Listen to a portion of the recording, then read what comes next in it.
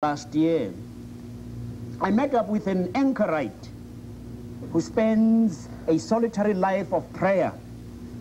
And she said she prays and lives in the woods in California, as it happened. And I said, please just tell me, what is your regimen? How is your life? And she said, well, I start off every day at 2 a.m. Oh, and I'd like you to know, Bishop Tutu, I pray for you every day. Well, I'm prayed for in the woods in California at 2 a.m. I mean, what chance does the South African government stand?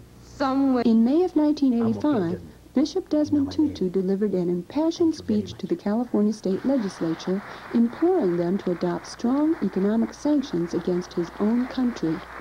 Shortly thereafter, Bishop Tutu, with tongue-in-cheek, referred to the divestment debate while addressing religious leaders in Sacramento, California. It's nice to be felt sorry for, as sometimes you might feel sorry for us, but in another sense, there's no reason, actually you ought to envy us.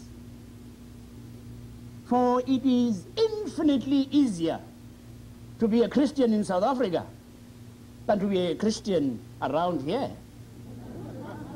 I mean, for us, the issues are so much more straightforward.